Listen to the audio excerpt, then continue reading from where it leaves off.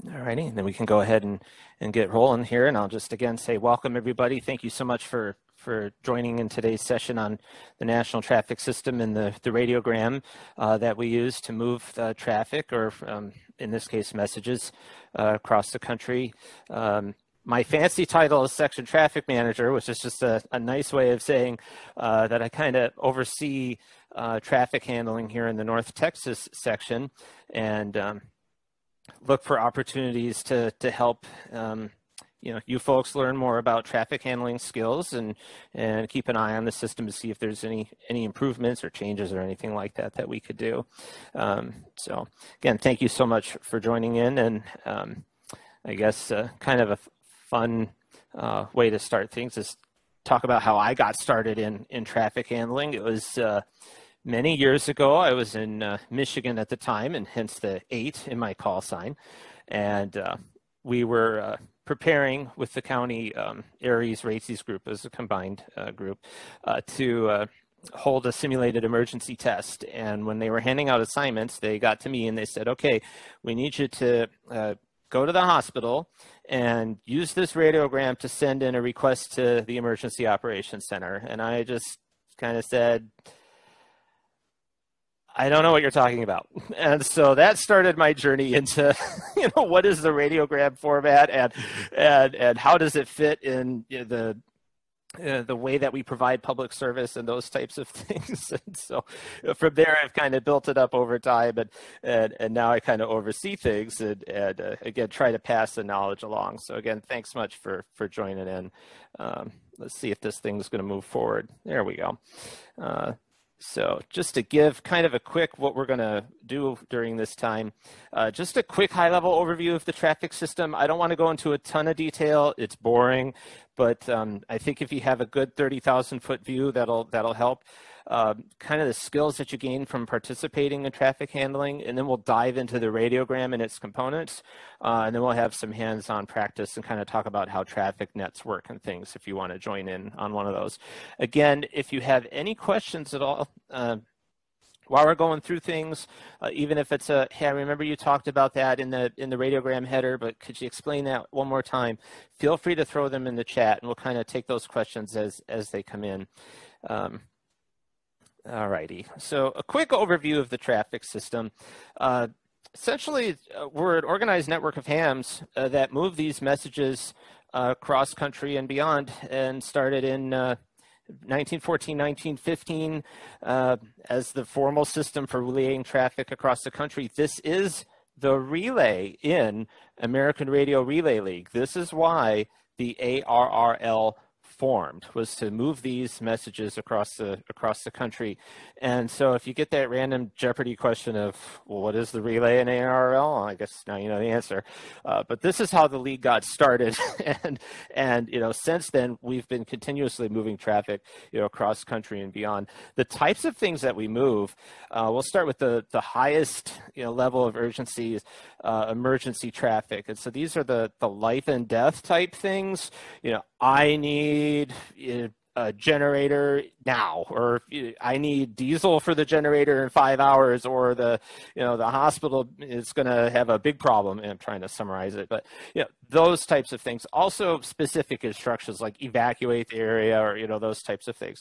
Thankfully, we don't get a lot of emergency traffic on the traffic system, so but we can designate items as emergency to make sure they push through the system quickly and effectively. Then we have priority traffic.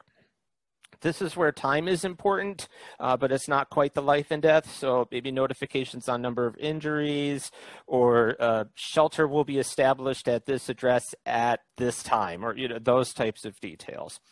Then we go to welfare traffic, and during incidents, this is kind of the general use of the traffic system. I want to let my family know I'm okay, or hey, I have family in that area, I want to know if they're okay. And so we'll move these welfare messages in and out of affected areas. And so think Puerto Rico with the earthquake. You can think Houston with hurricanes. And we just want to let family members know we're okay, that type of thing. We'll move those through the system as welfare traffic.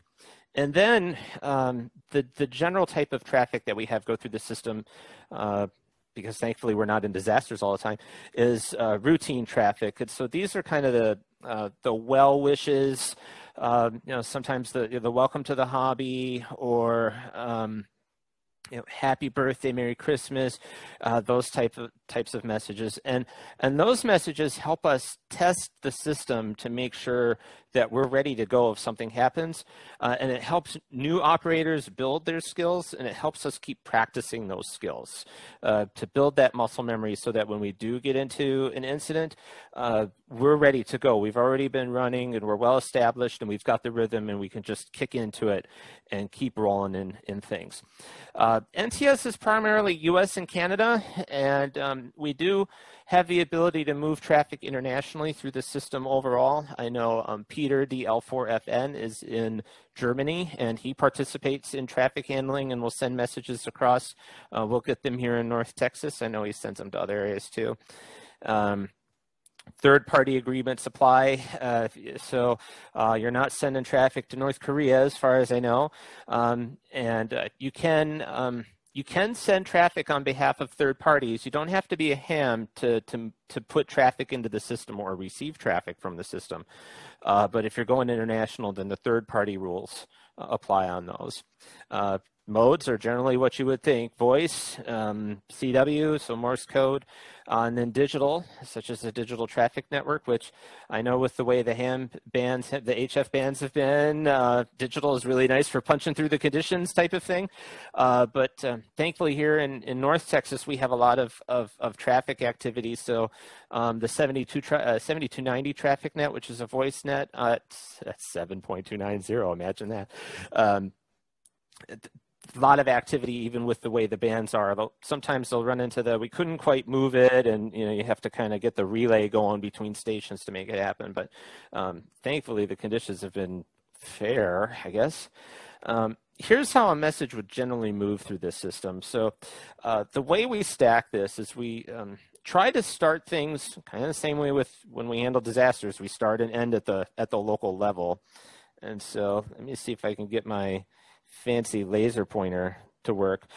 So we'll start things here at the local net level, and then we'll work that traffic up to either region or area nets, depends on how far it's going to travel, and have it jump across on those and then come back down and make its way back to a local net in the delivery area, so that a ham in that local area can make that delivery. And let me see if I can maybe clarify that a little bit better with an example of how something moves.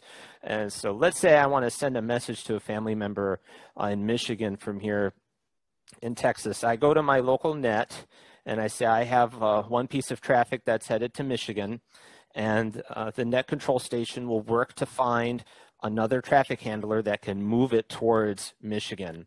And I'll talk about how the net control station kind of figures that out later. So once that person's identified, that other station will take that traffic from me and then keep it moving towards Michigan. And so in this example, which is a real world piece of traffic I sent, that station then relayed it over the digital traffic network to a traffic handling node in Indiana that is set up. You could kind of think of it like an email server, except there's no internet involved or anything. You're going over the air for all this. It goes to that node, and then that node hangs on to it saying, okay, I have this message stored that's on its way to Michigan. Station in Michigan connects to that node and checks, do I have any traffic that I could take to my area for local delivery? Finds that there, then says, okay, I'll take it. It gets relayed to their station. And then in this case, that station happened to be 5 miles from my family member up there in the Thumb region. And so hop on the phone and they make that last mile delivery by phone. The vast majority of these are delivered by phone as the last mile. Can you do email? Yeah, but we like to have the personal touch. For these kinds of messages, the happy birthdays or things, also gives a chance to explain, hi, I'm random amateur radio operator and I'm calling you with this message. Kind of email would kind of get lost with that. And it also better reflects when we're in a disaster and we're, say we're sending that welfare message, hi, I'm okay. if you're on the receiving end, how would you prefer to get it? Would you like an email, or would you like to have someone that calls and make sure that they know and say, hey, I got this message from your family member. It says that they're okay. They're at the shelter. You know, you have that personal touch and making sure that that message actually reaches the recipient. Because if the phone call, you know, you get a busy signal or something, we try again. Whereas with the email, we just kind of send it, and you know, then we don't know after that unless they're nice enough to reply. So comment in the chat. That's why I got a call from a random ham when I got my license. So there are some traffic handlers that monitor the FCC database for new hams. They also will monitor for licenses that are about to expire. It just kind of depends on how they want to approach it. And then they'll send the traffic, whether it's, you know, the welcome to the hobby, or your license expires on August 10th. Please be sure to renew if you haven't yet, or, you know, those types of things. Those types of messages are good because it helps introduce new hams to the hobby, to here's a whole nother facet of this hobby, right? There's a lot of different things you can do with amateur radio, whether it's, you know, doing digital or FT8 or Morse code or traffic handling or, you know, emergency communications, Skywarn, or I just want to talk to France and know that I made it, or, you know, there's a lot of different things that you can do. And plus I feel these messages you know, help bring the personal touch to the hobby, that, you know, we're all kind of in this, and we're glad that, you know, we're making those connections as hams. I know, you know, sometimes might only talk to the other operator for a minute, but it's just cool to make that connection with other folks. But yeah, that's why you'll sometimes get that, you know, welcome to the hobbies, and, you know, enjoy the fun and friendships you will make. You know, I've seen that piece of traffic enough times so I can, you know, write it in my sleep type of thing. If other questions or comments, again, feel free to throw them in the chat. We'll keep rolling here though. So how does traffic handling help build your skill set as a ham? A lot of it is just how you interact on the air, whether that you're on a traffic net or a Skywarn net, a social net, you know, information net, those types of things. With traffic handling, well, we'll start at the top here.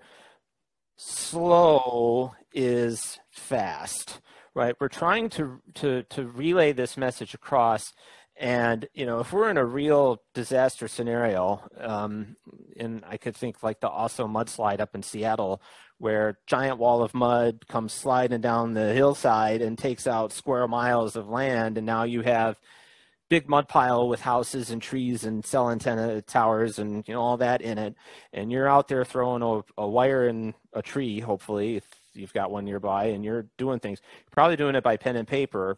And so if you speak too fast, right, and imagine you're trying to write it down on the other end. We need 6 cases of water and 12 cots and 5, you know, the other person's just going to, okay, I give up. Slow is fast. I only have to say it once. If I go too fast, then you're going to, oh, I need you to say that again, or could you say this again, or that, and we're going to burn more time. And in the meantime, you have all this other traffic that could be waiting to move, but it's having to sit there and wait because you're having to repeat the message a few times in order to get it across. So whatever you think slow is, go slower than that. Also helps if you enunciate certain words. Just part of that speaking clearly. We want to try and get it across the first time if we can. And then I like to view this lens under the lens of you're not reading it, you're sending it. And I think that just puts a whole different context on what we're trying to achieve with traffic handling. We want the radiogram, as you know, whether it's sloppily as I've written it on here, we want it to arrive like almost a Xerox copy. Like 99% of what's filled out on this is what should appear at the other end when it gets there. We want it there word for word and letter for letter. So again, when I think of it, I'm not reading it to the other station, I'm sending it, I'm relaying it across to the other station. It also helps you build familiarity with participating in nets. I know one of the fun parts on some traffic nets is the net control station will say, please check in with your call sign phonetically only. And then you get, well, this is Kilo 8 Alpha Mike Hotel, and my name's Aaron, and I'm in North Dallas, and I have no traffic. We just want you to check in with your call sign phonetically only. So participating in these nets, you start to tune in on what exactly are the instructions from the net control station. I mean, that applies with Skywarn nets. I don't know how many folks have jumped in on Skywarn nets, and you always get that one that, minimum reporting criteria. I only want to know about half-inch hail or cloud rotation. And then you get the sirens are going off. No one cares, so to speak. If they're going off, we already know there's a tornado warning there. Thanks for telling us the sirens went off, but we want to know about hail and we want to know about, cloud rotation, right? And so, you get that feel from the net control station by listening. And Brendan's got a great comment. Listen, listen, listen. I would even say that for any net. Before you jump in and participate, listen to it for a bit, get a feel for how it operates before you jump in. It just helps you get into the groove of it a lot faster if you get the feel for how that net runs. And we'll go over that a little bit more in the how the traffic nets run. ITU phonetics, they're the gold standard. So Alpha, Bravo, Charlie, Delta, Echo, Foxtrot.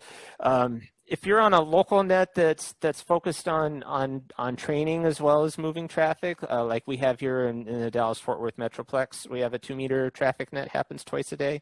If you come in with a dog or a cat, we won't hate it, but we will in time want you to build those ITU phonetics. And if you're jumping in on a traffic net that's like regional area, you're on HF and you're moving traffic, very much the gold standard. We're very much looking for ITU phonetics. So this is a good way to practice those ITU phonetics. Pro words. Say again your traffic, or correction, or I Roger. These types of pro words not only apply to traffic handling, but they're used generally in on-air communications. So whether that's public safety dispatchers, if you've ever worked with police or fire, that type of thing, it's the same things. Can you repeat your traffic, please, or that type of thing. Air traffic control. It's a good way to build your skills on phonetics before you get into the disaster. And we'll go over some of those pro words in a bit. Oh, no, the alternate phonetics are frustrating. Always fun when you're working with the PD and it's Adam Boy King. And if you say, Alpha Bravo Kilo, they kind of look at you and they're like, sorry, I just used what everybody else uses. But yeah, Alpha Bravo. But it's just fun. All right, let's keep going before I rat hole in that any further. Brevity. So when we look at the blank radiograms, there are 25 spaces, and we want you to be quick and to the point. It's the same thing when you're, again, public safety, or if you're on a Skywarn net and you've got cloud rotation, it's not time for a start. Well, I'm outside and it's windy, so I looked up and I saw the cloud spin funny and I watched it. Get to the point. What is it? I'm at XYZ intersection and the cloud rotation has started and there may be lowering. That's the crux of the message. And so same thing with radiograms. If you can say it in 5 words rather than 10, well, then say it in 5 words, and that type of thing. Okay, don't know how many folks have dived into the incident command system, maybe as part of ARES, Amateur Radio Emergency Service. Fun fact, that's actually sister programs. So National Traffic System and ARES are sister programs in ARRL's public safety programs type of thing.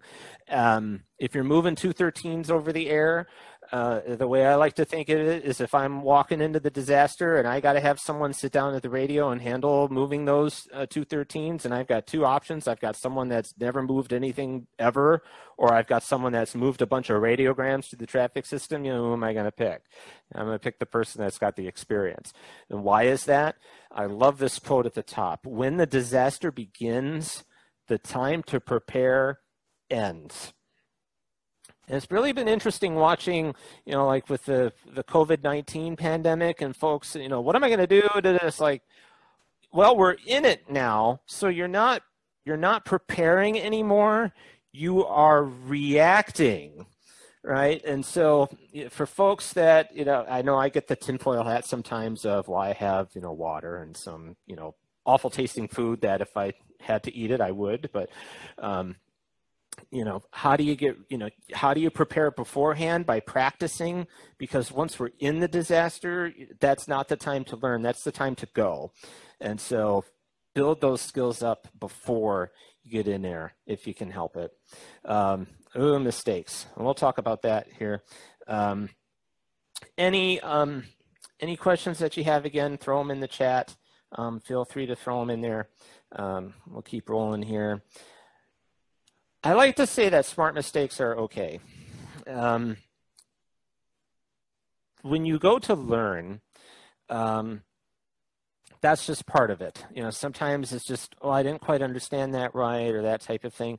So if you're on a traffic net and you make an error and you know it, then just correct it.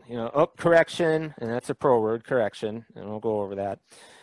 Or if someone gives you some feedback over the error, well, first, hopefully they're kind about it.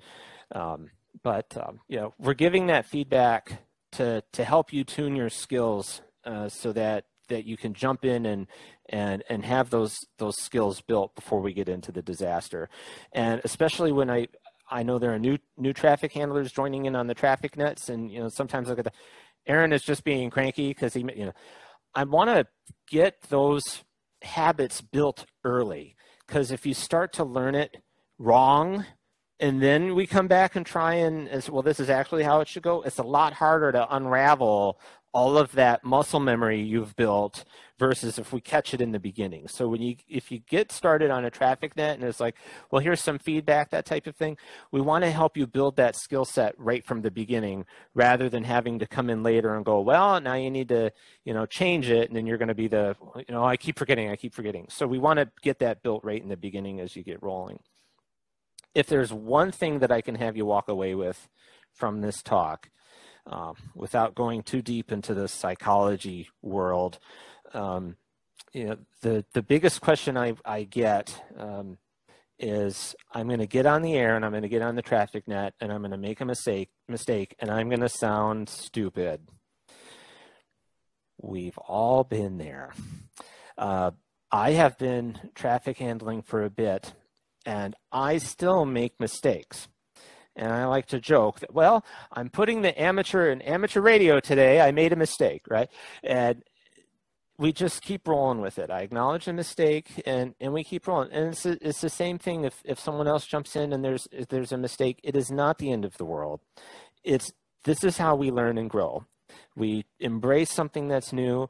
Hopefully we try and build our base knowledge before we jump in, rather than jumping in blind. But when mistakes happen, that's when learning occurs, and that's how we build those skills. So, if you have folks that, how do I overcome that fear? Jump in. That's the best advice I can give you, is just roll with it. Okay, that's kind of the 30,000-foot view of the traffic system and kind of the skills you can get.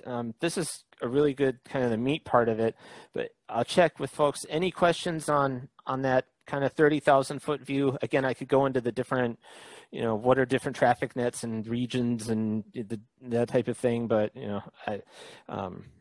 that could go for quite a bit, and it's can be kind of boring as you're starting out. So here I'll take an opportunity to fuel for a bit, and then if no questions, we'll jump into the radiogram.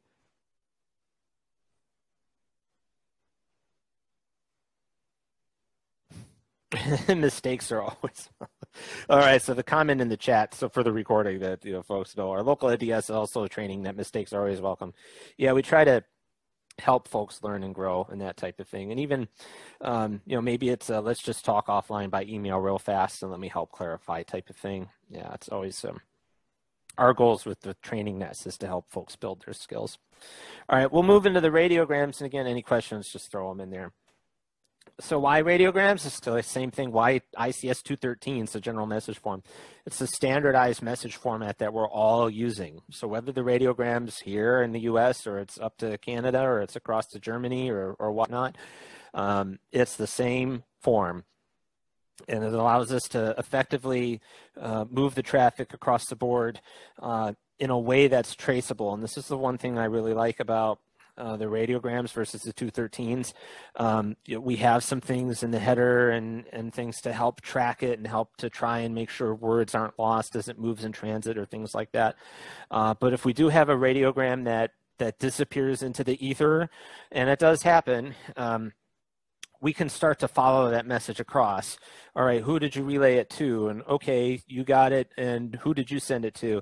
And sometimes we'll send that follow-up, and then suddenly the message appears at its destination. It's like, well, it got hung up somewhere, and that type of thing. But we can follow them through if we need to. So this is the form. If you've printed it out, awesome. We'll have you try and fill one out in a bit, but we'll walk through how this works first. A little bit of animations in here, and it's sort of smooth when it goes over online. So hopefully it's not jumping too bad, but for the conversation, it won't affect things. But okay.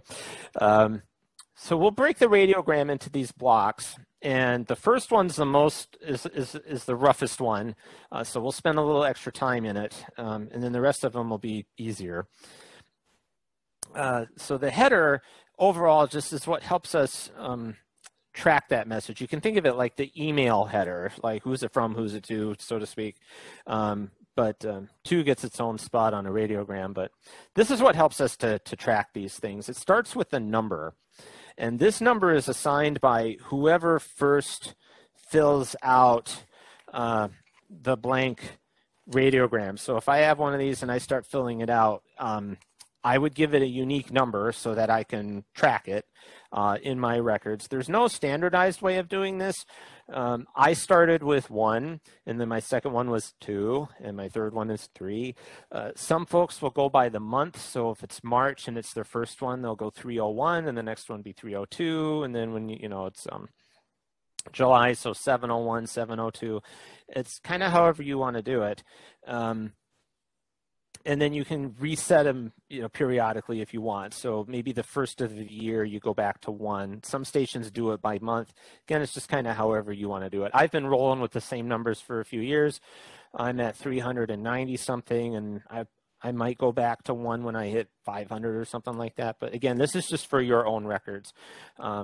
This and everything else that we're going to talk about, aside from the little tracking items at the end, will all stay exactly the same as this moves through the system. So your number will stay attached to this all the way through. And then if we have to come back and ask you a question, we have a question about your number 1, then you know how to go back in your records and do that. Precedence is, here's a good question in the chat before I jump into precedence. Are we required to archive our messages? It is a good practice to hang on to them, and I would hang on to them for maybe 1 or 2 months. Now, this is for routine traffic. I would hang on to them for a month or 2, just in case there's that odd question. 1 month is good. I think 2 is some extra insurance, and then you can discard them however you want to do that. I keep mine electronically now. I started with paper, and I think that's a really great way to begin. I find that by actually having the physical page and filling it out by hand and things, I learn it better that way for me.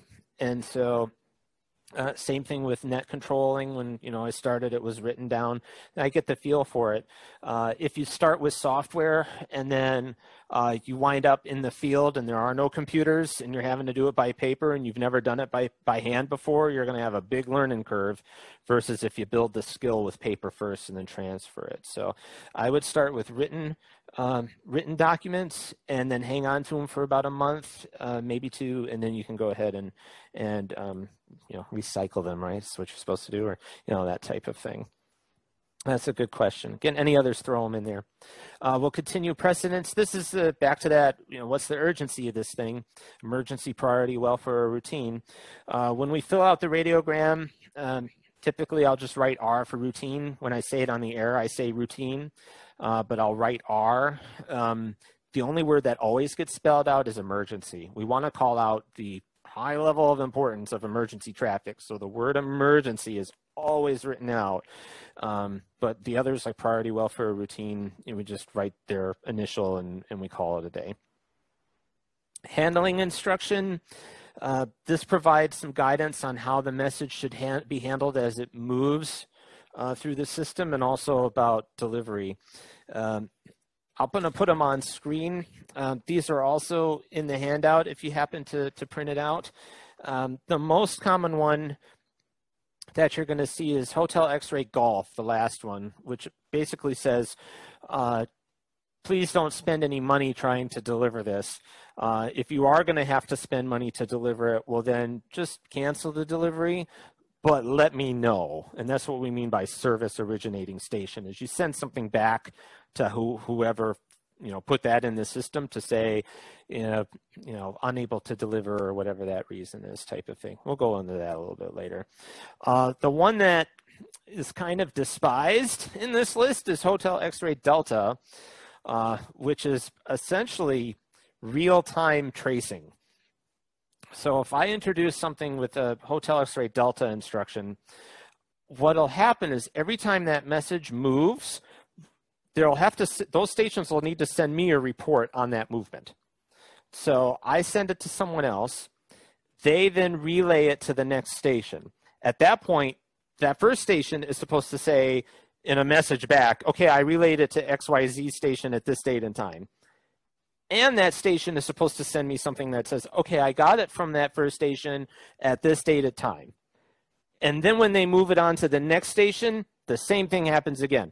Okay, at this date and time, I sent it off to that station. And then that station, same thing. At this date and time, I got it. And so every time it hops, it generates 2 messages back to whoever introduced it. It's great for tracking emergency things where you got to know that it's making progress.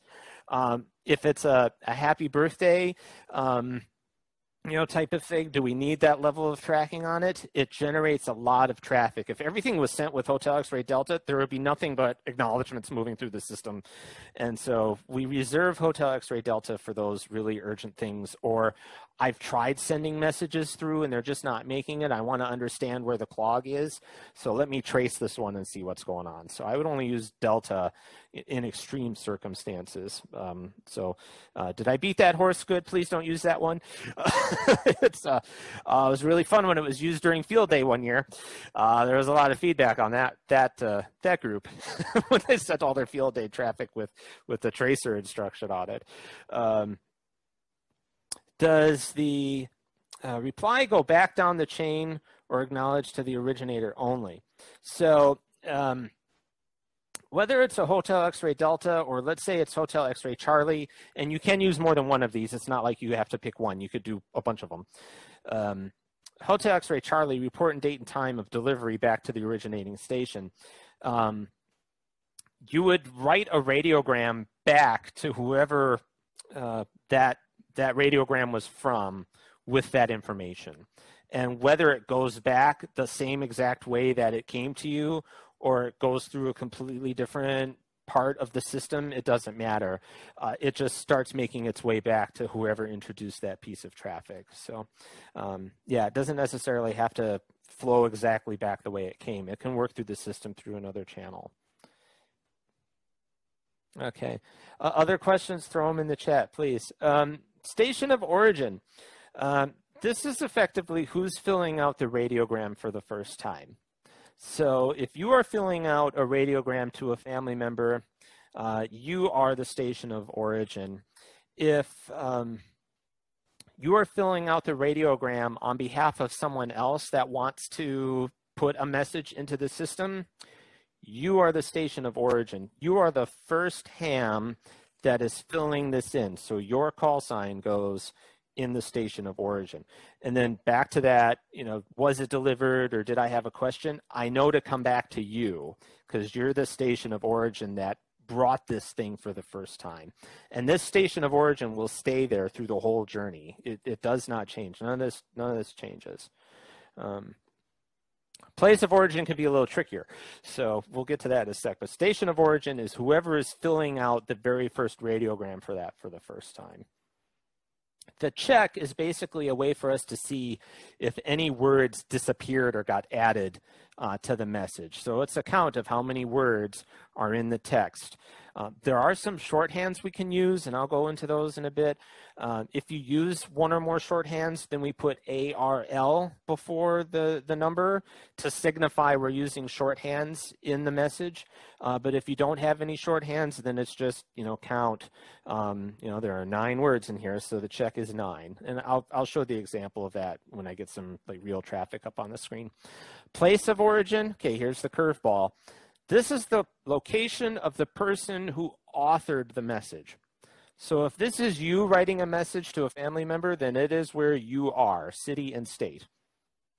If it's you're on the phone with somebody, like I'm here in Dallas, and let's say I'm on the phone with someone in Fort Worth that wants to send a message, and I fill in the radiogram, the station of origin is who? It's me. I'm the one that's filling in the radiogram for the first time. The place of origin is where? Fort Worth. It's the location of the person who's authoring the text. So that's the fun curveball. Now, if I were to put Dallas instead of Fort Worth, the system will not implode. But the place of origin is whoever is authoring the text. The station of origin is the first ham that's filling out the radiogram.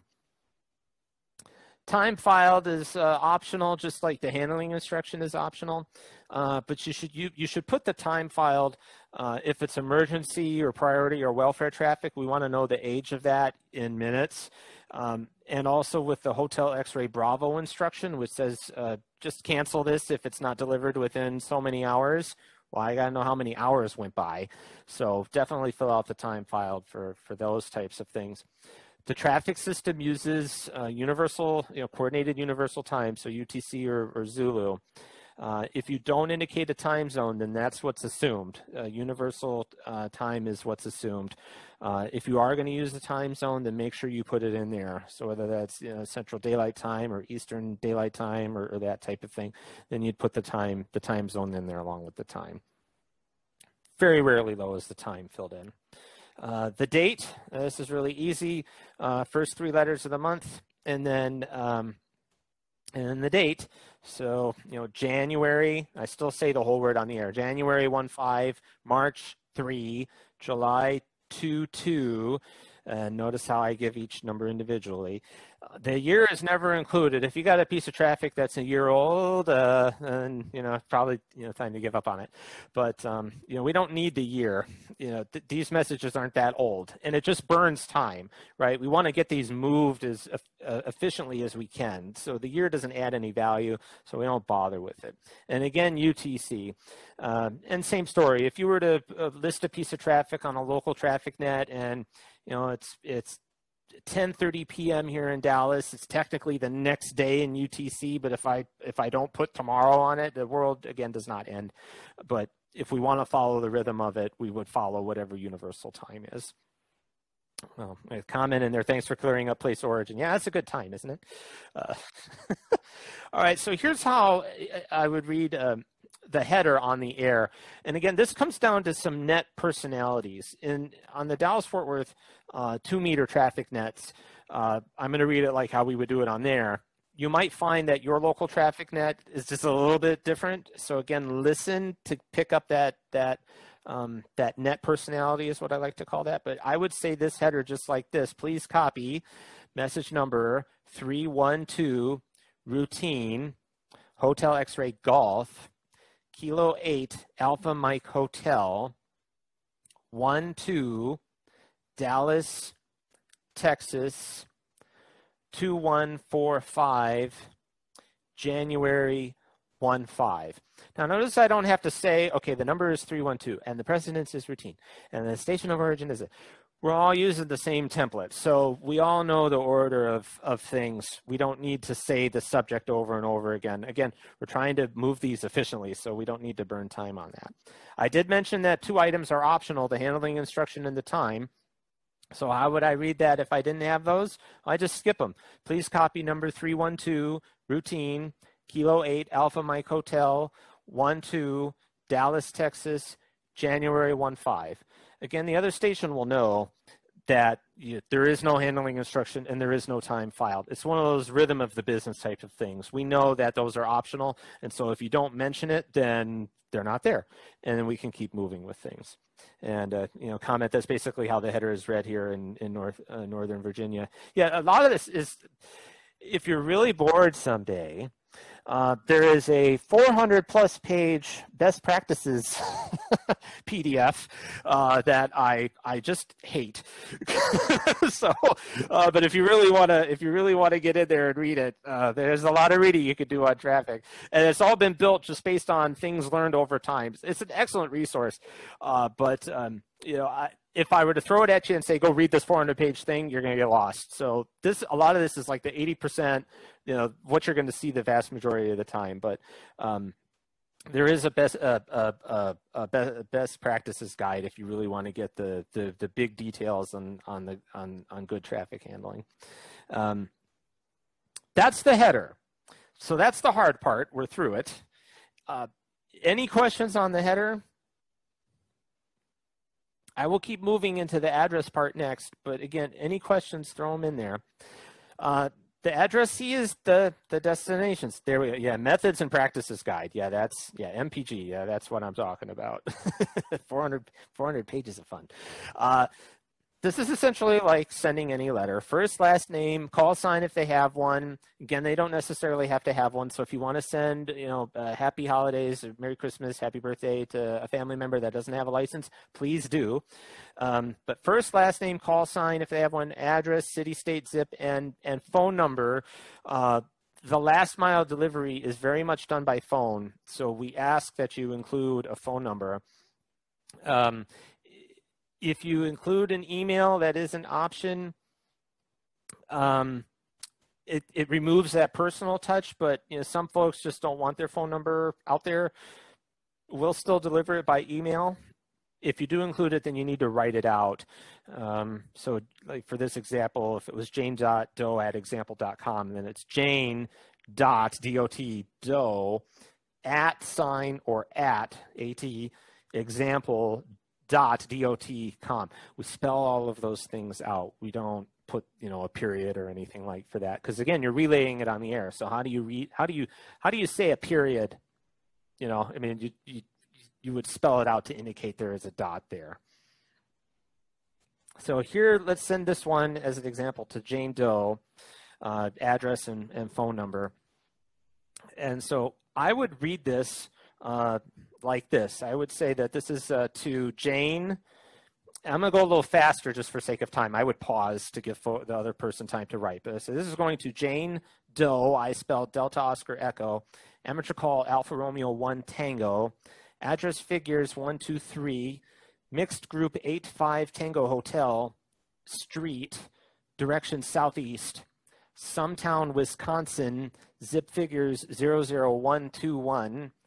Phone figures 330-555-4424.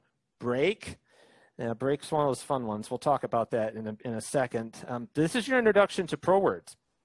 And so in the reference guide, there's a whole list of these, but we'll cover some of the more common ones here. I spell means you're about to spell something.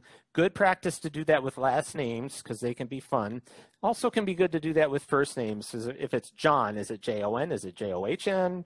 That type of thing. So if it makes sense to spell it, go for it.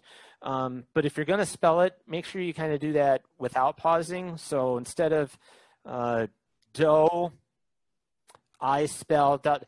The other person's probably already tried to write it down at that point. So if you're going to spell it, then just go right into spelling it. So going to Jane Doe, I spell Delta Oscar Echo, and then keep rolling with it. Amateur call means you're about to give a call sign. Figures, whether address figures or zip figures or phone figures, you're about to give some numbers. Mixed group means you're about to give a mixture of letters and numbers. Directions really only used in the address. So it's just there to, Northeast 8th Street or Southwest this or that type of thing. And then break.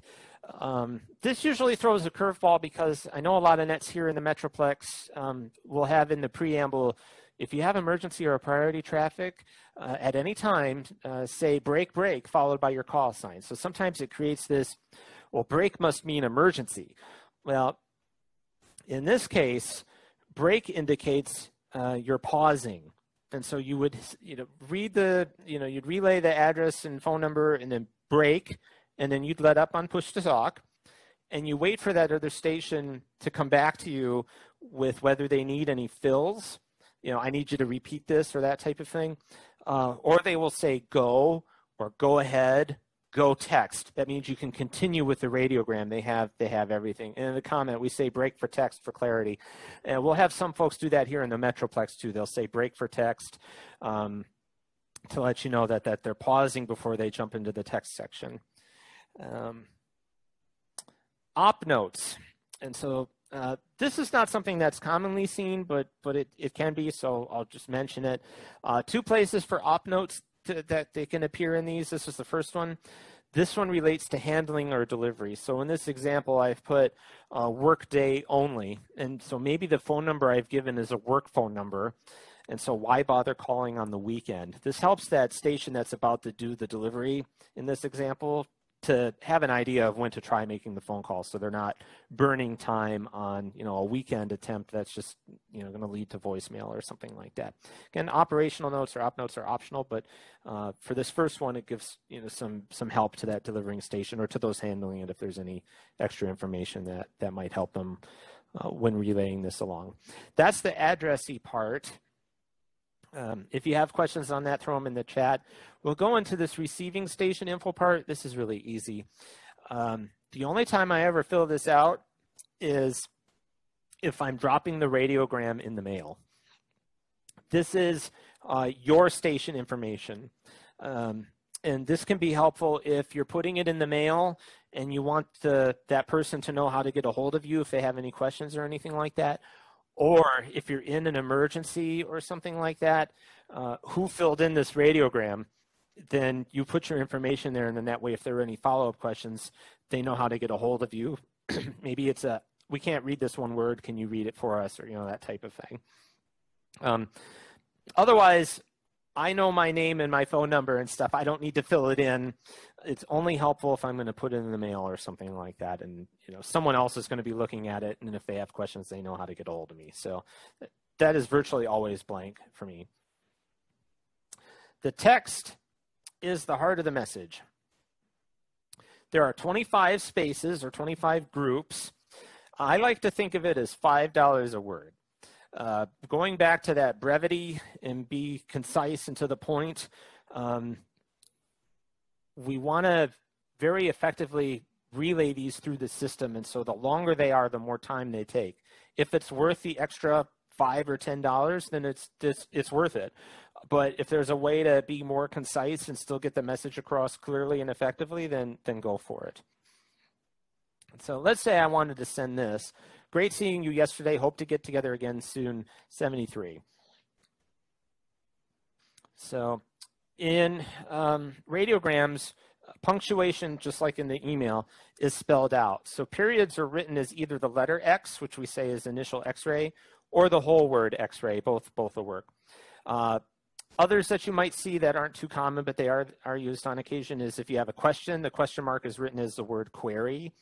Exclamation points are written as exclamation. Not too often. You're going to see a lot of X-rays in things. That's the most common one. And so here's how this would translate. Great seeing you yesterday, initial X-ray. Hope to get together again soon, figures 7-3. Now, I didn't need to put an X-ray between soon and 73. Can kind of gather that was the end of the sentence. And so why spend the $5 to put a period there when I don't need it, right? So, and sometimes I'll still do it, and I'm reading it on the traffic net, and I say X-ray figures that I laugh at myself, and I'm like, well, that's how I read it, so go for it. But, it's like, I guess I had extra $5 in my pocket, and let's go for it. But, if you don't need that X-ray there, then, no need to spend the $5 type of thing. If it helps clarify things, I would include it. So if it was like a date, right? If it was on August 10, 73, then I would put an X-ray there, I'd spend the $5 to make sure there's some clarity. On August, figures 10, initial X-ray figures 73. Just gives that extra clarity that the 73 is not part of the year or the, whatever might be next to it type of thing. Question in the chat, your responsibility to help format the message. So if whether I'm filling it out for myself or on behalf of someone else, I own filling in the radiogram. I'm the one that's introducing it and making it for the first time. So I own whatever words get in there, because as soon as I relay it on the air, ideally, that's exactly how it's going to arrive on the other end. So when you're putting the message together, go for brevity and things to make sure the message moves effectively through the system. And, if you have a word, if you were to send supercalifragilisticexpialidocious on a radiogram, I would really look at you like, why, but in other words, go for simplicity, but still get the point across. If you're moving a radiogram that says we need methotrexate, like a medication, well, then that's worth it to say methotrexate. You're not going to simplify it any further than that as a medication, right? But, again, try and be, concise and efficient with your traffic when you go to author it before you bring it to the system. Questions on 73. Is it figures 73 or 73? When we have numbers in the text like this, we use the pro word figures to indicate that it's a number, and then we say each digit individually. So it's figures 7, 3. We give each number individually. I mean, otherwise you could get the the good time of if you say 146 or 146 or what. We want to standardize how we do that, and we want to do it in a way where we're going to make sure each number gets there clearly. So we give them one at a time, each digit individually. Do you have to get the sender's approval of the message? If it was an ICS 213 and you're working in an emergency operations center or something, then yeah, there's going to be someone that signs off on it. If you are authoring your own message, then you approve your own message type of thing. If you're on the phone with somebody and they want to send, happy birthday, type of thing, and you decide that you could say that in the shorthand or, that type of thing, you don't necessarily need to get their okay to say, well, I'm going to take that period out because we don't need it, or, that type of thing. A lot of this is just, good judgment on, if someone's telling you, tell them, tell them I'm glad to hear from them and that I hope they're doing well. Well, you can, put that in the message right along those lines. I am glad to hear from you. I am doing well. I wouldn't cut it in half or anything like that. Try and follow what they're giving you. But the way I would do it on the phone is they'll tell me kind of what it is they want to say, and sometimes they're making it up as they say it, so it's not exactly ready. But I will type it out, and then when they're done, I'll say, okay, here's what I'm going to send. Blah blah blah do do do do do, and then they'll go, okay, great, or well, can you add, or that's kind of their sign off type of thing, just to verify that I've got everything that they wanted to say in that. So hopefully that gives you a good answer there. We'll keep moving. When you're putting the check together, things like X-ray and query count as a word when you're filling in the check. So if you look at what we've got on the text here, it's 12. Great seeing you yesterday. Initial X-ray are the first 5. Hope to get together again are the next 5. Soon, figures 7, 3 are the last 2. So the check here is 12. And when I read that as part of the header, I would say 1, 2. And we'll put this all in the radiogram so you can see it all as a big picture. Again, I would pause between words, but for sake of time, great seeing you yesterday, initial X-ray. Hope to get together again soon, figures 7, 3, break. So some more pro words that we can have here. Initials, or some say letter group, means you're about to give initials. Break for signature, because the signature is next. Again, we're giving that pause to see if that other station needs any fills. Like, I need you to say again word after hope, or please spell yesterday, or things like that. If you get the please say all again after yesterday, that's a good sign you might have went a little too fast and they just gave up, so slow down the next time. Affirmative or negative is much better than yes or no because it's longer, so we have less chance of misinterpreting it, type of thing. So affirmative or negative. And then correction, if you did make a mistake, then you can just say correction and then whatever the correction is. So great seeing you, initial correction, yesterday. I say again, great seeing you yesterday, initial, it gets you into that rhythm of putting that correction in and keeping things flowing. So the last part now, what if I'm a bad speller? Well, when you read it over the air, we won't know how you spelled it. We'll just know how you said it.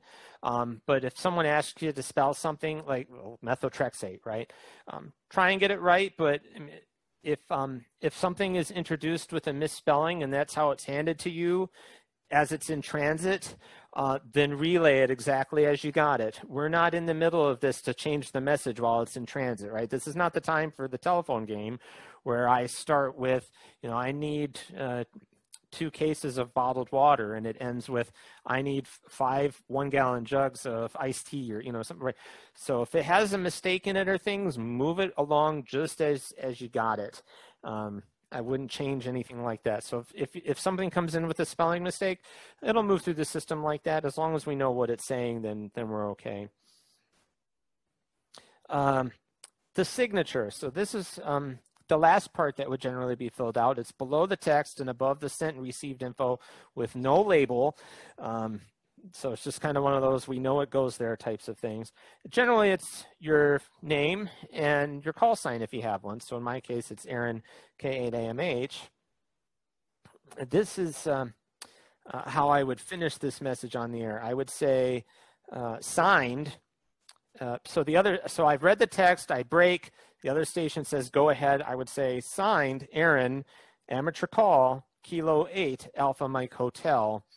End number 312, no more, how copy. So end means that's the end of the radiogram.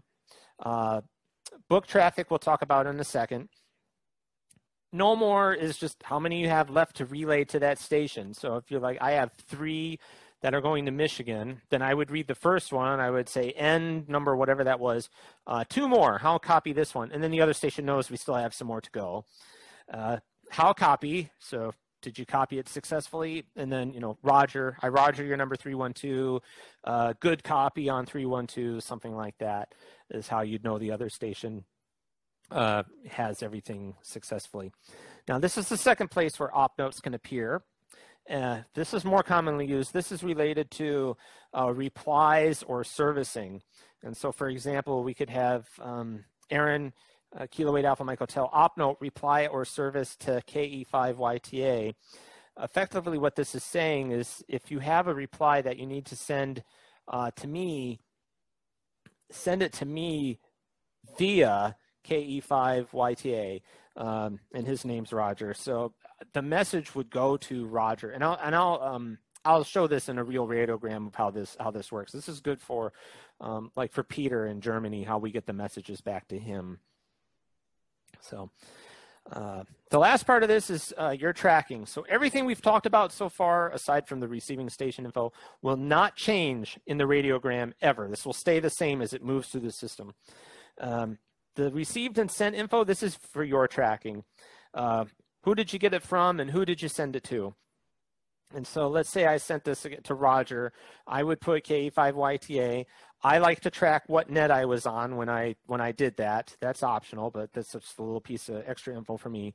And again, I use UTC here, with the date and the time that I relayed it. And that way, if I need to go back and try and follow its journey, I have my records.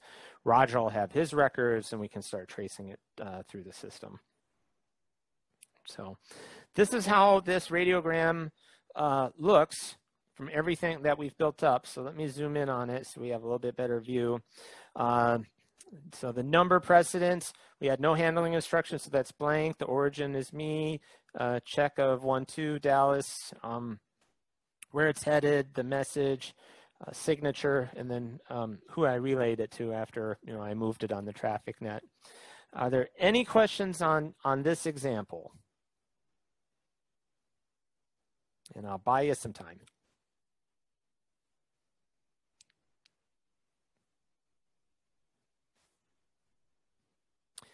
I did not receive an email with the radiogram download or print. Okay, so if you go to k8amh.com/handouts, oh, is that plural? Let me go find out because I don't remember. If the browser will open. I think it's plural. Yeah, okay. Thanks, Sean. Yeah. So we'll go ahead and let this open slowly for some reason. Come on, Internet. There we go. You'll find the reference guide here on the left, and then I've got 2 copies of the radiogram forms. One that is not fillable, the other one that is. So if you prefer to fill it out on screen, then you've got it. Great. Any other questions or anything, feel free to throw them in there. What if we have the same message going to more than one person? So let's say it's, Merry Christmas and Happy New Year, and I'm sending it to 3 different people. We call that book traffic. It's just a nice way of saying that, well, the message itself is the same. I just have it going to different people. And then when I go to relay it on the air, I only need to read the text once. And then I just give the destination separately. Each radiogram still has its own number. So if I had, 3 going to family members in Michigan, then, if it was 312 is the first one, then the second one's 313 and the next one's 314. And then the address information would change, right? Different destination, but the rest of it's the same. So I would relay this. There's 2 ways you could do it. One is where you just give the common parts, the parts that appear the same in all of them. In Dallas, we read the first radiogram all the way through the first time. So we start with number 312, routine, Kilo 8 Alpha 2, Jane Doe, Grace, seeing you, sign. And then the next one, we would say, okay, the next one in the book is number 313, and it's going to John Smith, 123 Fake Street, and number 313, one more in the book, how a copy. And then the next one would be 314 going to Jane Smith, type of thing. So again, listen to that net personality, but we don't need to read the whole header. We don't need to read the text over again or things. And the comment, great for your field day traffic, book of 10. Yeah, it's just more, speedy type of thing. It helps speed up moving things. And you think about the, ARL 56 new amateur radio license. Welcome to the hobby. Enjoy the fun and friendships you will make, right? If someone like Loren, November 1 India, Quebec, India, or Chris, November X-ray 9 Kilo, and Jim, are sending the same greetings. We just put that through as book traffic. Only have to read the message once, and then we can go through all the destinations type of thing. Okay, I talked about shorthands. So we'll dive in these in a bit. Here's an example of where a shorthand is used. And so this is real. I took out the name. ARL 56 new amateur radio license. Welcome to the hobby. Enjoy the fun and friendships you will make. 73. So fun how you just memorize those over time. We're using a shorthand here because this does mean something, and it's in your handout. The ARL numbered radiograms. They provide a way for us to send common phrases very quickly. When you deliver it to the other end, of course, you're going to say what it means. Like I wouldn't say, okay, you got a message and this is ARL 50. They're not going to know what that means. So tell them what it means. And then in the check, we indicate that we have a shorthand in use. And so the check of 12, the example would become Alpha Romeo Lima 12.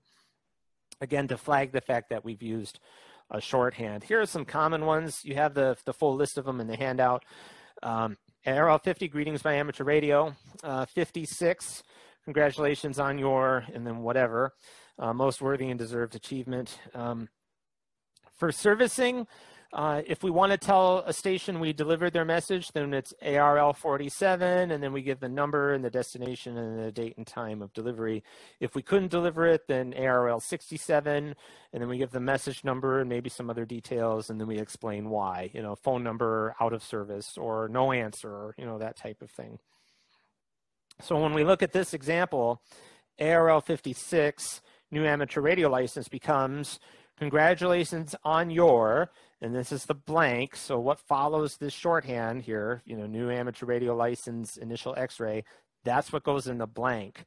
So congratulations on your new amateur radio license, a most worthy and deserved achievement. Welcome to the hobby. Enjoy the fun and friendships you will make, 73. That would be how I would deliver it to its destination. We spell out the numbers in these shorthands, and this is to help clarify that this is part of the shorthand. So I would read this as initials, Alpha Romeo Lima, 50, I spell Foxtrot India Foxtrot Tango Yankee, 6, I spell Sierra India X-ray. We're spelling them to call out the fact that they are spelled out words rather than like figures 7-3, right? We want to clarify that these are written out words rather than some digits. And so that's why we spell them out like that. Some other quick examples, and then we can do maybe a little bit of hands-on. Let me zoom in on this just for fun.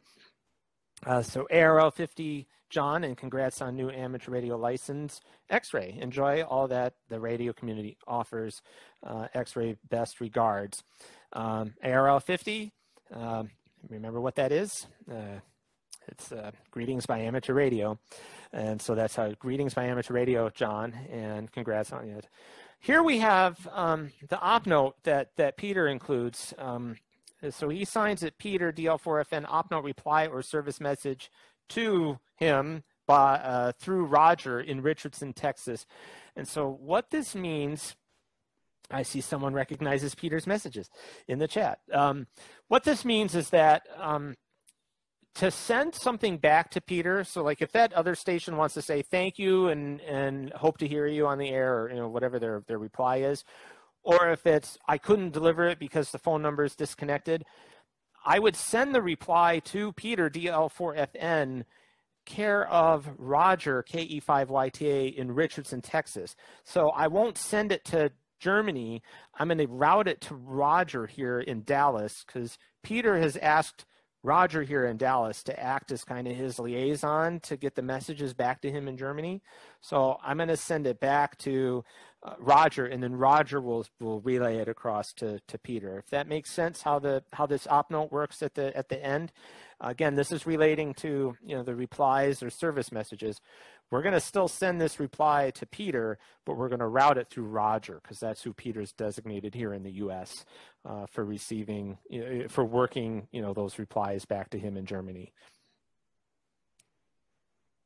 Same thing here on this one. Peter's got the op note. Hello Gary, congrats on your new amateur license. That type of thing. And again, these are ones I put in the mail. Because I choose if I can't get a hold of them on the phone, then I mail them. It's a personal choice, and I fill out these details here in the the receive box so that if they have any questions, they know how to get a hold of me. And I put a little letter with an explanation too, just saying this is part of traffic handling, and here's what the message says, and that type of thing. All right, so we'll do a little hands-on. Let's say you're going to send something to me. There's my address and phone number, and you're going to send hope to hear you on the band soon and 73. So go ahead and take some time if you've got your blank radiogram printed out, and if it's, you can make up the number, it'd be 1 or 500 or however you want to do that, but I'll give you a couple minutes, and in the meantime, if folks have questions, feel free to throw them in the chat.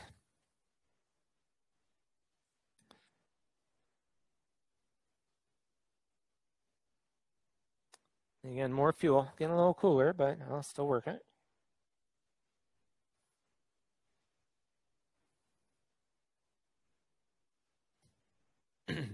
Excuse me.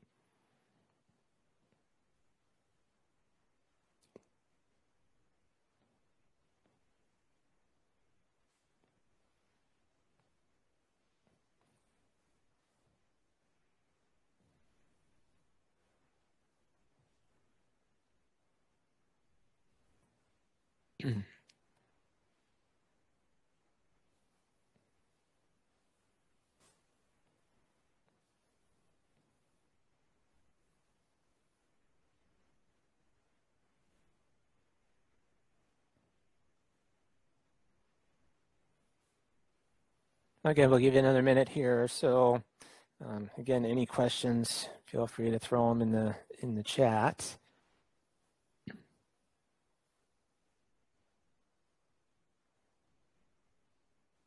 The handling instructions definitions list.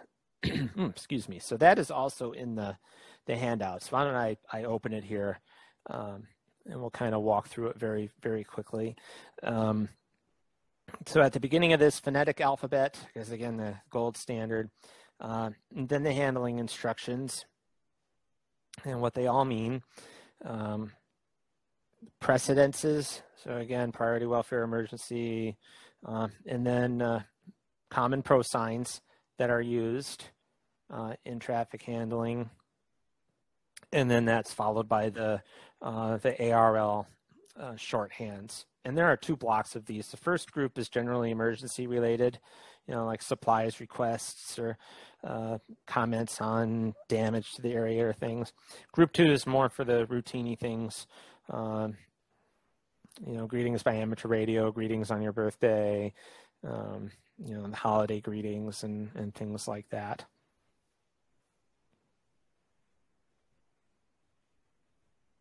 Other questions?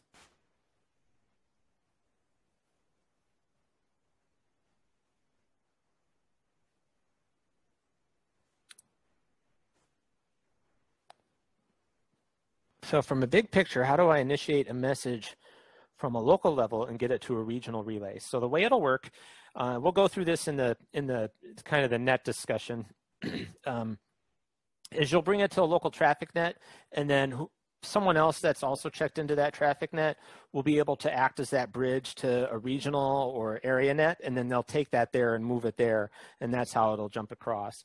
I think it'll become a little bit clearer when we get into the how the traffic nets work here in just a second. But that's kind of the quick answer, is when you bring it to the local level, you'll have folks that can take things to the regional area or things, and that's how it'll keep going. Yeah, there'll be liaisons to other nets. Yeah, we're going to walk through that. Yeah. All right, so let's keep moving. If you don't have it quite filled out, that's okay. This is effectively how it should look. So whatever number you put, and in routine, your call sign, a check of 9 or a niner, your city and state, today's date, and my address and phone number, and then one word in each blank. Hope to hear you on the band soon. Figure 7-3, and then your name and your call sign here in this little tiny spot. Anybody have any questions on how we filled it out this way, or if you had something a little different, or anything that I can clarify on this? I'll give you about 30 seconds, and then we'll jump in a little bit. We got a little bit more to go. We're not doing horrible on time. We've got maybe another 10, maybe 15 minutes. I added an initial X-ray. So again, so that's the comment. I added an initial X-ray in the chat. So if you put an X-ray between soon and 73, you can do that. Is it necessary? Not necessarily. I know the sentence ended here at soon. If you put it, you can put it. But I personally like to save the $5, and so I don't put an X-ray there for a period. Another question: What's the rationale for place of origin? So again, on this is the location of whoever authored this text. The rationale for that, yeah. So this is so that we know where the message came from. Because again, if you are the station of origin, like if I'm filling it out and I'm in Dallas, but the people that are authoring that message are in Fort Worth, right? And if I say I need 5 cots at Mercy Hospital in Fort Worth, or Mercy Hospital in Dallas, or Mercy Hospital, right? It just helps provide some of that clarity first off. And then also, as Darwin's put in there. I think it's to help replies go back to the proper local net. It does help with routing because we've got that clue in there of where we can head it back to for its destination. But when we think about emergency traffic or things, just, where did this come from? Kilo 8 Alpha Mike Hotel, that's an 8. So this must have come from Michigan or West Virginia or something, right? No, it's coming from Dallas, Texas. And so, if I don't have access to the FCC ULS, the Universal Licensing System, or things like QRZ to look up addresses, then this is my clue. Place of origin, at least for me, when I send it, would be Dallas, Texas, and that's how you'd know how to route it back to me, type of thing. Yeah. Other questions on this? Feel free to throw them in the chat. I'm going to keep rolling just to try and keep conscious of time here.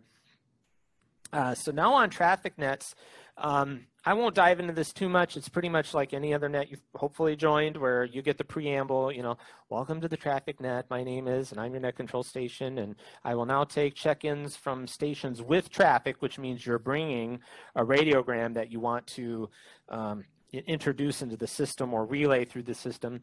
And then you can take check-ins from stations without traffic, which means I don't have any radiograms to relay, but I'm here if you need help relaying things. And then after that, the relaying begins. 2 stations will connect together on the air. And then I'm doing this as a voice net because that's how at least many folks here at Dallas get started on traffic nets, is at the local level. If it's a CW net or things, you follow similar. Here's how a net control could log things. For this one, I was the one that was running the net. And so, of course, I tracked myself as the net control station. Next, we had Calvin check in. He brought a piece of traffic for Bowie, Texas. Then Don, W9BE, checked in. He acted as a liaison for TEX, the Texas traffic net, which that, for me as a net control station, tells me an option on how to route traffic out of Dallas-Fort Worth. I have this option for moving traffic out of the area. Same thing with Roger, KE5YTA. He interfaces with the digital traffic net. And if I have to send something Michigan, Wisconsin, Washington State, something, then I know that Roger is an option to move things out of the area through the digital traffic net, and same with John. Roger, in this case, brought a book of 5, so it's the same text and things, going to 5 different destinations. 2 of those were in Dallas, 1 in Plano, 1 in Prosper, 1 in Melissa. And then John also had a book of 3, separate book, but book of 3. And then he had another one that's not part of the book. And then last, Corky checked in with a net report, which is how we turn in our statistics. And they get reported to me, and then I report them to AR headquarters. But how do we turn in those net reports? Well, through a radiogram. So, okay, let me turn off the pointer, and we'll keep moving. So the way this would work is, after figuring out who can route what, the net control station would have those 2 stations connect, and say, okay, I'm, this is K at AMH. I'm ready to copy your traffic. And then they would read the header and the address and phone number and then break. And then I would either say, please say again phone number, or please say again city, or please spell city. Or when I'm ready to go, I would say go text, go ahead. Other station would then read the text section 1 word at a time and then break. And then I would say, please say again word after blah, or they would go ahead, go signature. Then they would read the signature, signed, some da-da-da, end number, whatever, no more, or 1 more. How copy? I Roger your number, whatever. Thanks for the traffic, and then K at AMH, and they, thank you for taking that, and ID, and then turn it back to net control. That's how you would flow. I see the questions on how to get involved. I'll jump into that in just a second. So the way I would move this is I would say, please copy my number 3, and I'm going to again go fast. Please copy my number 312 routine, Kilo 8 Alpha Mike Hotel 12, Dallas, Texas, January 15, to Jane Doe, amateur call Alpha Romeo 1 Tango, address figures 123, mixed group 85 Tango Hotel, street, direction southeast, some town, Wisconsin, zip figures 00121, phone figures 330-555-4424. Break, and the other station, go ahead. Great seeing you yesterday. Initial X-ray. Hope to get together again soon. Figures 7-3. Break. And the other station would say go. Signed Aaron, amateur call, Kilo 8 Alpha Mike Hotel. End number 312 and no more. How copy? And the other, I copy. Roger, your 312. Thanks for the traffic. Thanks for taking it. KMH back to net. So that's how we would move that on the air. How do you get involved in the traffic nets? I would recommend finding, if possible, a local traffic net in your area. The ARRL main webpage, arrl.org, has a net database that you can search. And let me make a note. I will put that in my follow-up email, how to search local nets. And you can find local nets and regional nets and things, and then get involved that way. Find the net at your local level, or if not available, find a regional or area net on HF. Again, listen. I recommend you listen in the beginning, get a feel for that net and how it flows, and then you can start jumping in and participating. I know, like, for example, here, the 7290 traffic net, the first time you check in and participate in the net, even if you don't move any traffic, they send you a radiogram thanking you for finding them and for jumping in on the net. And they're very happy to hear from folks that join in. Lots of good nets and lots of excitement when folks want to jump in type of thing.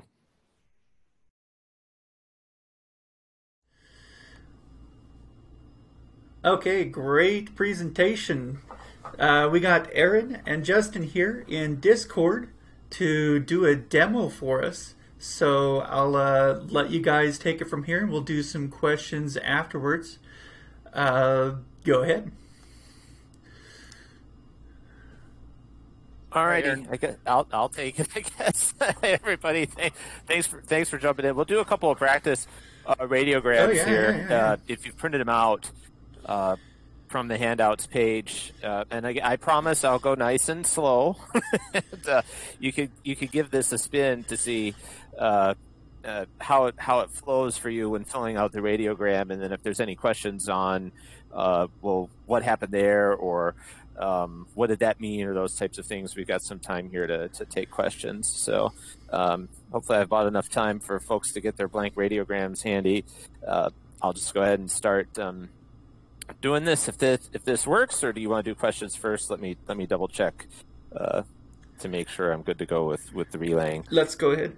Alrighty, then we'll go ahead and get started. And this will be number 809er, routine, Kilo 8 Alpha Mike Hotel, 14, Dallas, Texas, August 9er, to your station. That's how we would do that on the air when it's going to the recipient is the same ham. So going to your station. Break. This is where somebody would say go. So I'll assume I gotta go. Thank you for attending today. Hope to get some traffic from you soon. Figures 7-3. Break. And again, I say again or something, but go, we'll do go signature. That's signed Aaron, amateur call, Kilo 8 Alpha Mike Hotel. End number 809er and no more. How copy? So hopefully I was slow enough. So yeah, I learned with some stations I can go faster than with others, so I try to adjust the speed based on that. I don't know if we can throw that one up on the screen. Yeah, you're ready for the reveal? Yeah, sure thing. And then if any questions on, well, why did that go there, or that was really confusing, how come this, or that type of thing, definitely want to to give that clarity type of thing. Or if you're experts, then you can take Justin's, and we'll double check that things are good. And we had some questions during the that presentation part. I want to jump in on those as well, and if any other questions type of thing. Otherwise, silence is acceptance. Let's go on to Justin's demo here. Yeah, sure. All right. Well, yep. I have one more if you want to try it again. And again, as they say, every net usually has their own personality, so mine might sound a little bit different. So I'll go ahead and get started. Please copy message number 13, routine, Kilo Echo 8, Mike Yankee Foxtrot, 18, Grand Rapids. I spell Romeo, Alpha, Papa, India, Delta, Sierra, Michigan, August 9. Going to your station. Break. Go. All right. Thanks for attending this talk, and hope to, I spell Tango Oscar, C, I spell Sierra Echo Echo, you all at mixed group Delta Charlie 2 9er, initial X-ray, hack the planet, figures 73, break. Signed, go ahead. Yeah. Signed, Justin, amateur call, Kilo Echo 8, Mike Yankee Foxtrot, end message number 13. No more. How copy? Yeah. Roger 13. Thanks for the traffic. K8A. It's that we do it here. Yeah. Very good. There. Let's do a reveal on that. Yeah. Here we go. That's what it should look like.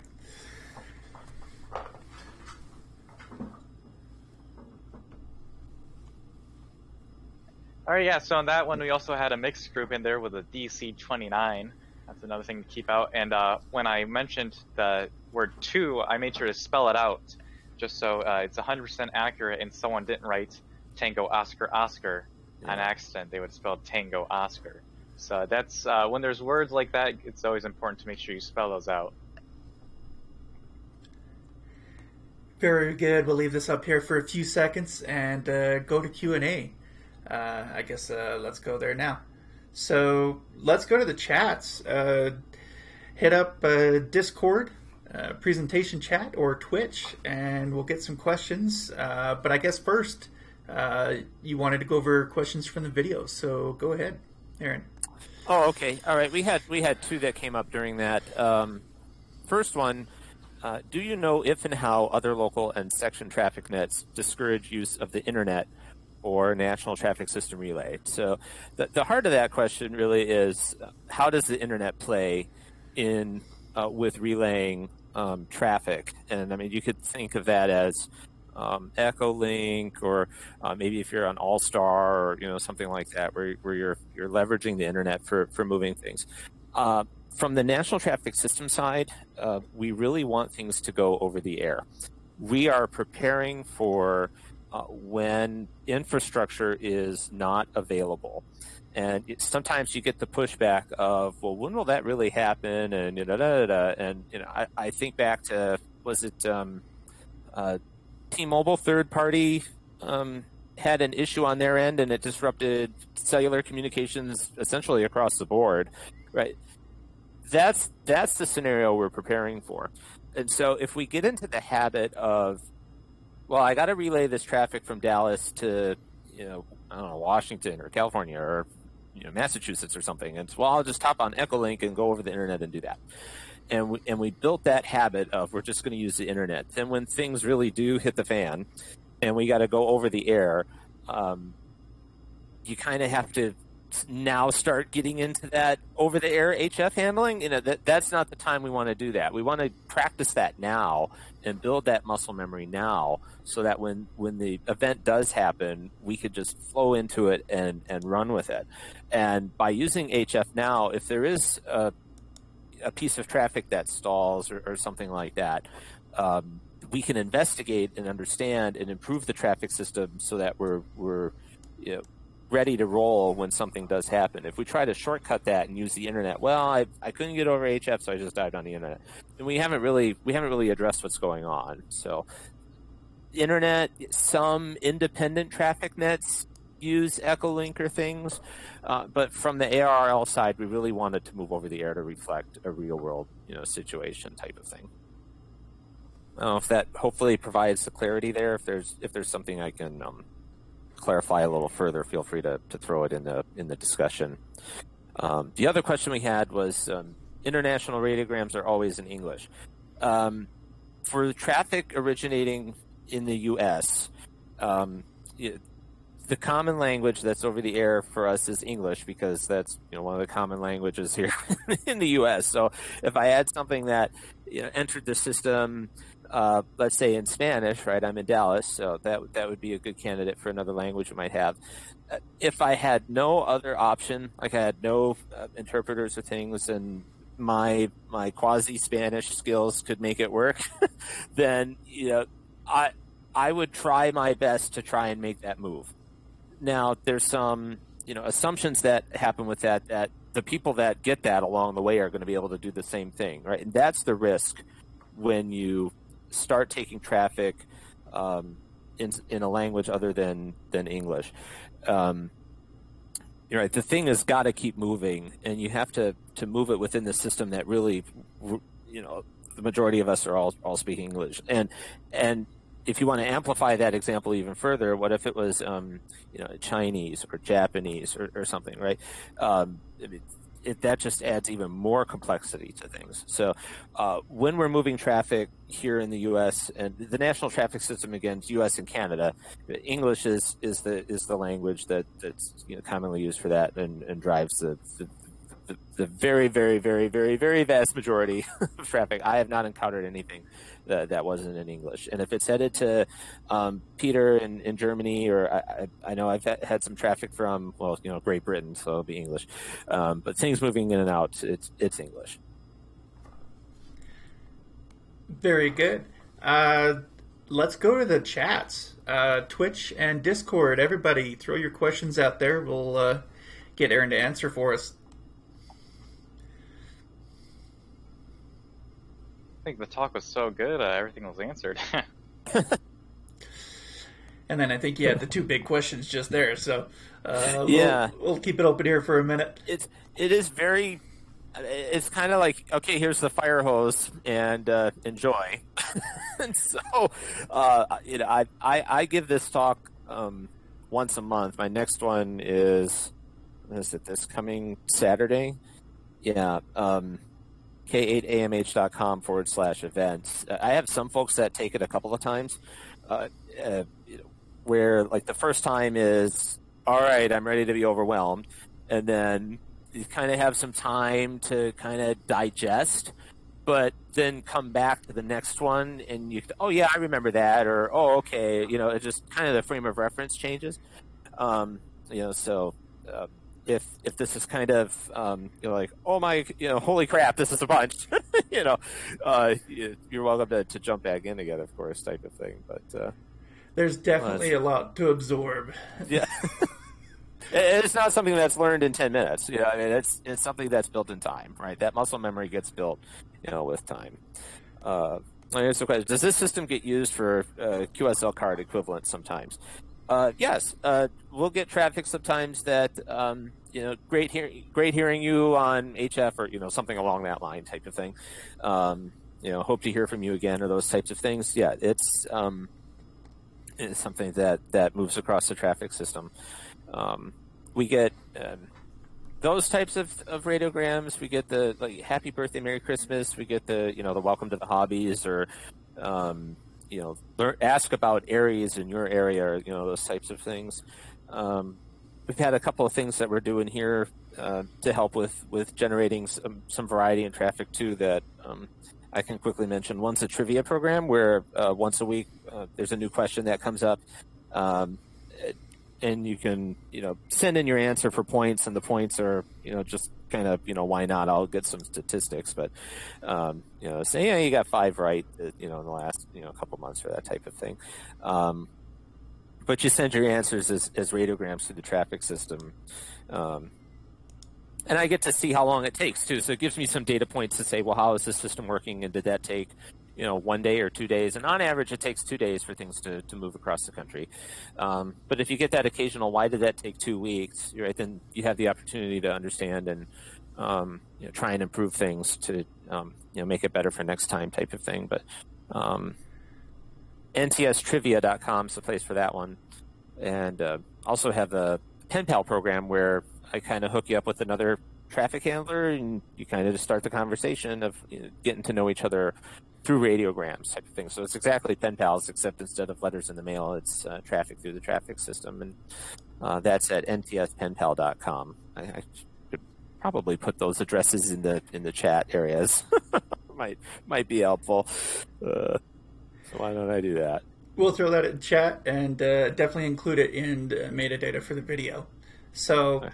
Thank you, Aaron. Thank you, Justin. I think we're out of time. Let's, I guess, give a virtual round of applause. That was an amazing presentation. Definitely a lot to absorb. I hope this system gets used more. I'd definitely like to see some more radiograms in my local area. So that's very great. Thank you. Perfect. Thanks, everybody. And if you have questions, kmh@arl.net. Feel free. Yep. Everyone have a great day. Thank you.